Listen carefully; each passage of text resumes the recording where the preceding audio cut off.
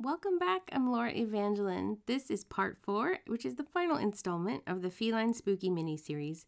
I've already done 3 cards, and today we are doing this tag trio. Links to the first 3 card videos are in the description box below. Now I haven't used this cute little mummy kitty yet, so I think I'll start with him. And I think brown gray sounds like an appropriate color for a mummy, so we'll get started using those. As I typically do with coloring, I'm starting with the areas I imagine to be in the shadow. So I've chosen a darker shade of this color, although not too dark because I don't think my mummy started out gray. I think maybe he's just a dirty old mummy cat. Although, since he's all wrapped up with these bandages, he could be a little puppy under there. At least my puppies kind of look like kitty cats, although their tails are short. I have 2 little Yorkies.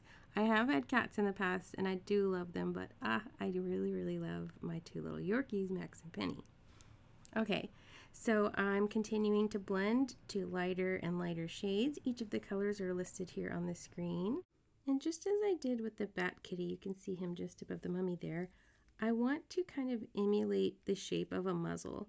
So I plan to use a slightly darker shade in kind of a half oval shape around where his muzzle might be. And then I'll add a little bit of shadow underneath it, and I'll keep the muzzle area lighter. I think you can kind of see in the Bat Kitty how that, even though there isn't a muzzle drawn on the illustration, it gives more of a shape to our kitty's face. Another element that gives him a little bit more life is to add some rosy cheeks. So I'm using this very light shade of pink, and even though he doesn't have visible inner ear pieces, I'm going to go ahead and add a little bit of pink there too. I think it's kind of fun. Now the cat could be done here. However, since there are these bandage strips, I think it would look better if I go underneath each layer with a darker shade, kind of giving it a shadow as if the bands are actually overlapping each other. I didn't even go back and blend this in. I left the lines somewhat harsh, if it is even harsh, and I really like the way it turned out. The last kitty that I have yet to use is this little ghost. I couldn't decide between blue shades or if I should do a cool gray shade, and so I started out doing the blue, and you can see here how it's going to turn out, and halfway through I changed my mind and I went to the other one and started doing gray, thinking I was going to kind of abandon the blue one. However, I did go back and finish him, and I actually like how both of them turned out. I just gave them both a wash with the lightest color in each of these shades from top to bottom over everything I colored, and now the blue one looks, I think, like he's glowing and visible, and I think the white one looks like he's in a costume or just wearing a sheet. For added embellishment, I'm using a silver metallic pen to add some dots, dashes, and lines around the gray ghost kitty. I'm also using the white jelly roll pen, and I'll use this white jelly roll on also the mummy kitty and blue ghost as well. In addition, on the blue ghost, I've swapped out the silver metallic pen for a blue metallic pen. And then for all 3 kitties, I've used a black glaze pen to enhance their cute little noses. Now, the only image left in this set is the little pumpkin that says Boo, where the O's are paw prints. I think that's so cute. I colored it with burnt orange shades, and the embellishments I added were the white jelly pen and a copper gel pen. The foundation for this tag trio comes from the note card frame and tag die set, which I've used many times. So if you want to see more tag ideas after this, check out my blog or gallery. I'll post the links to those in the description box. Anyhow, I've die cut several tags from pattern paper and vellum. I love a layered tag look as well as vellum, since it can mute or kind of reverse highlight an area without blocking it totally out.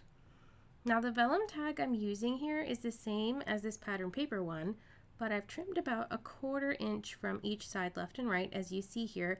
I've also scooched it up on top so the pattern paper is exposed around the border, and I folded over the extra around the back. You could trim it off, but I like kind of this soft finished edge, and then the vellum ends won't curl up on the top. This die set comes with 3 options to use as a whole reinforcement. It's another opportunity to add some more color and fun pattern. I settled on this one here, and I'll attach it here with a bit of tape runner, but ultimately I'm securing it in place with an eyelet. And it's not really a necessary step. I love eyelets. They're not so easy to find in this size that's a good quality, especially in fun colors and shapes. So I tend to squirrel them away when I find them. Like I said, it's not a necessary step, but for me, when I make tags, I just have to add it. I fiddled around with the placement a tad bit before settling on this. I added a bit of foam adhesive to the back, and just before I was about to stick them down, I decided I needed to add a little bit of holographic thread bundled and wrapped around my hand so it would create kind of a swirling, glittery mess behind the kitty. This is an element I add to many of my projects, and you may not have noticed it before, and you may not feel like it stands out here in this footage either, but trust me when I tell you that in real life, it catches the light and shimmers in such a perfect way. It's just yummy and scrumptious, so I encourage you to give it a try. Of course, I still had to add a few sequins and some splatter and a little bit of twine because of course a tag needs something to hang from. And this little guy is done, so we can move on to the next one. The base of my tag starts out the same, however I got rid of the vellum tag layer and I have a 2.5-inch circle punched from this green pattern paper. It looks like the sentiment is going to fit between the kitty's head and tail, so I just need a little bit of black ink to add that there. Now I'll flip it on over, add a bit of dimensional foam adhesive and secure it to the tag base. I also added a bit of foam adhesive to the back of the mummy kitty before attaching him. However, I ended up pulling him up because I wanted to tuck under this little piece of vellum cobweb.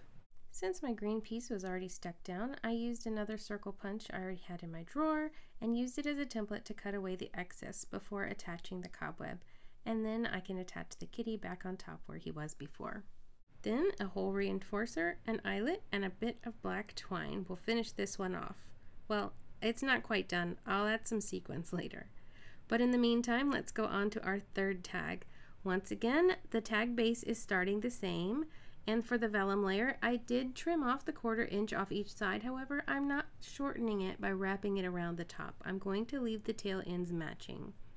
In this one, I'm using again a 2.5-inch circle punch. It's the same one I used as my template earlier. And I want to add a sentiment here. However, of course it's on black, so I need it to pop with a white or lighter colored sentiment. So I'm stamping in an embossing ink using a white embossing powder and heat setting it. The hole reinforcer was attached, and then foam adhesive was added to the back of the punched circle as well as the back of our little ghost kitty. I added in an eyelet and attached the black circle, and then I thought we need a little bit of magic with black splatter, white, and the clear shimmer ink. And before touching that ghost kitty, I will once again add a little nest of holographic shimmer thread. I could add black sequins to this one as well, but I'd like a few more colors and contrast. So I found a purple mix as well as this violet and orange mix. I pulled out the sequins I liked, attached them, and then finished it off with a bit of black twine. I did go back and add splatter to a few projects I'd missed earlier. However, that pretty much wraps it up for this mini-series. I hope you enjoyed it. Please let me know what you think about this format of mini-series tutorials, because I certainly had fun. Alright, make sure you subscribe and like this video, and until next time, stay crafty.